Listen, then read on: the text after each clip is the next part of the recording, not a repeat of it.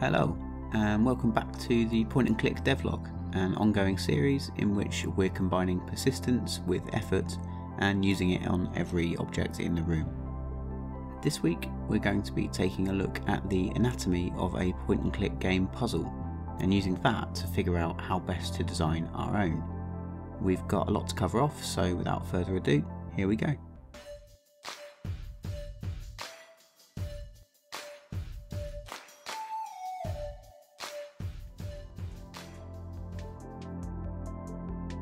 So I've had a fair bit of interest in my process for designing and mapping out puzzles as discussed in episode 1 of this devlog, so I thought I'd take this video to dive a little deeper into the structure of point and click puzzles, how they work, what similarities run through them, and ultimately how to make your own.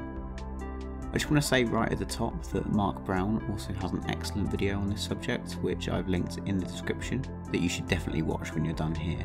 But while there is some healthy crossover between his video and this one, I'm going to take this in a slightly different direction in the back half by focusing more on the pragmatics of building out your own puzzles rather than on the ways to help avoid so-called moon logic.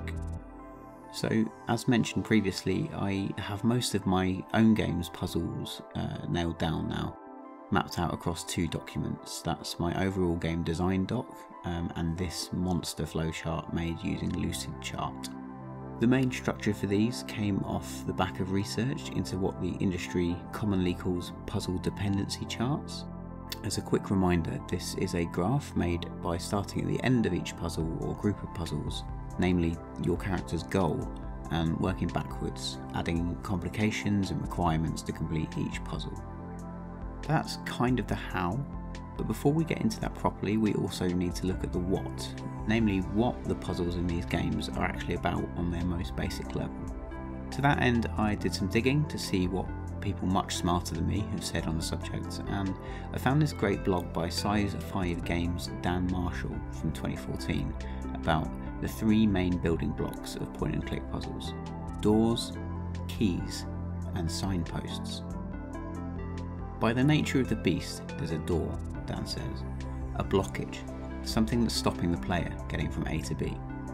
Doors are, by and large, pretty dull. The good news is that door is just a metaphor for obstruction. They can be anything, and the obstruction doesn't have to be literal. A fire, a maniac with an axe, an anthropomorphized pair of shoes with a bad attitude. And just as your door can be anything, like a fire for example, your key can be as crazy as you like too. Water and bucket are boring items, Dan explains. You can do anything in adventure games, so let's make them more interesting. If it's a thing I can get my hands on in real life, it often makes sense to change it for something more outlandish and interesting. What's better than water? Piss. What's more interesting than a bucket? A hollowed out owl carcass. Let's go with those. Use owl carcass filled with piss on fire. Now that's a puzzle solution. And that's great, especially if you're making a wacky Day of the Tentacle style game. But given that it's not an immediately obvious common sense solution, the last part of the pie, signposting, becomes just as important as anything else. In other words, have your characters say things and move in such a way as to point the player in the right direction. Your elephant needs to be animated in a way that looks like he's queuing for the toilet, legs crossed, sweating. If you look at him, the character needs to say something along the lines of, "Man, that elephant needs a piss. If I could capture it somehow, I'd have a bountiful supply of water-like liquid." Signpost everything, and as long as the puzzle makes sense within the batshit crazy context of your game world, it's all gravy. Of course, if your game's set in a more down-to-earth environment, sometimes using water on fire is fine, so long as there's still some kind of puzzling to be done. And that realisation got me thinking about how most point and click games open, because while the door and key metaphor runs true for most of these games, a lot of them quite literally begin with you trapped in a room needing to open a door. And it's obvious why when you think about it. That single room opening structure acts as a simple enclosed space to help teach the player the ropes without becoming overwhelmed. You get to learn about picking up objects, combining them and using them, ultimately to unlock that door. And before you then let your doors and keys become wildly more metaphorical in nature, this setup helps keep things nice and simple. we're all familiar with locked doors, we all know they want opening. Let's look at an example. The opening of Broken Sword 2 sees our hero George Stobart tied up in a room with a huge spider and a fire in front of the only exit. Killing the spider, untying yourself and putting out the fire are the 3 metaphorical keys you need to unlock the literal door. So how's it done? In brief, examine the bookshelf to learn that it's being supported by a brick. Kick the brick and the bookshelf takes care of the spider. That also reveals a bit of metal you can use to free yourself. You're effectively learning a few key things here. 1, that you can learn more about objects by inspecting them. 2 is that characters, George in this example, will signpost new, useful information. And 3, how to physically interact with objects in the room. From there we examine inventory items to gain new ones, pick up a few objects, use them to gain access to cabinets and other objects, and finally combine 2 items, a water siphon and a canister, to create a makeshift fire extinguisher. And that's job done. It's a tight little sequence that acts as a perfect tutorial and vertical slice for what you'll be doing in the rest of the game. And because of that, I think we should have a go at deconstructing it. I want to use this opening to show what I mean when I say puzzle dependency chart, and how they naturally build out from the solution backwards. So let's open up trusty old Lucidchart and have a go at doing just that. So first up, let's use some kind of colour coding system to keep ourselves focused. I'm going to use white blocks for general actions, yellow for objects, orange for combined objects, black for our end goal, grey for our scene setup, and blue for our sub-goals. I'm going to put 2 blocks in first, the scene setup and the end goal. Ultimately, we need to escape the room, but our sub-goals help us get there. Kill the spider, untie yourself, and put out the fire. So let's put those in first. Now, I know I said we'd work from the end backwards, but because this scene starts linear and ends up more complex, I'm just going to handle those 2 initial sub-goals first. How do we kill the spider? How about kicking that support block? That's too simple as is though, so how about we need to inspect it first? That's adding a complexity in a nutshell.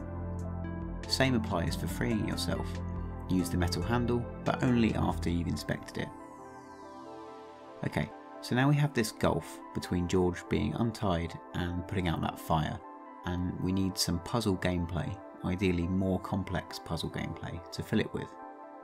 So let's move backwards. If we're Revolution Software, we decide that we want to use a water siphon on that fire, but we don't want it to be readily available, so let's make that a combined object from 2 separate parts, the siphon itself and a working gas cylinder. And to keep this opening a bit streamlined, let's make one of those things readily available, so in this case the siphon can be picked up as soon as you're untied. Okay, now let's get making the intact cylinder more complex by requiring 2 puzzle paths to get it. Firstly, let's put it in a locked cabinet. We need something sharp to jimmy it open, so how about the blow dart from the opening sequence? Get dart, use dart, the cabinet opens. We still don't want things to be that straightforward though. In this case, Revolution decided that opening the cabinet would break one cylinder, causing an explosion that would make the remaining one too hot to touch. So we need to pick it up with some kind of protective material. This is the 90s, so hey, why not some of Nico's sexy underwear? So let's make use that on cylinder our action. We want one more complexity in there though, so let's make getting the underwear also teach the player that inspecting inventory items can lead to brand new items. So let's put them in her bag and make inspect bag that action.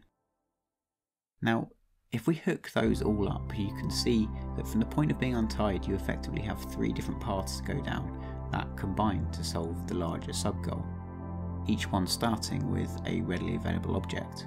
You can pick up the bag, the dart and the siphon, but the 2 former objects eventually serve the same mini puzzle. So there you go, that's one puzzle dependency chart, and a great one for opening a game with because it's fairly linear while still running through the basics. Disclaimer, there are actually a few more objects to collect in that room that you'll need for the next one, but I figured it was best to keep things simple for the purpose of this video.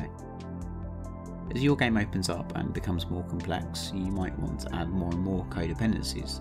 That means common items that serve more than one puzzle, or are used across acts, or a larger overarching goal that needs lots of smaller puzzles to solve it first. Anyway, I hope that was a useful little experiment for anyone embarking on this journey themselves, and I hope it's provided some good food for thought. As I've mentioned before, none of this is my invention. It's how the very best in the industry created the flow for their point-and-click adventures, which is why it's the structure I've used to help me create 3, hopefully robust acts for mine. Beyond that, I think having everything mapped out like this allows you to see at a glance all your items and combined items, view the overall complexity and pacing, and lets the whole thing act as a kind of walkthrough for your game, which to me makes this a pretty invaluable practice. Anyway, that's me for another episode, so thanks for watching. I'm still cracking on with drawing backdrops for my own game, so I'm going to get back to that now. Let me know how you're getting on with your projects or what you're playing in the comments, and I will see you in the next one. Bye.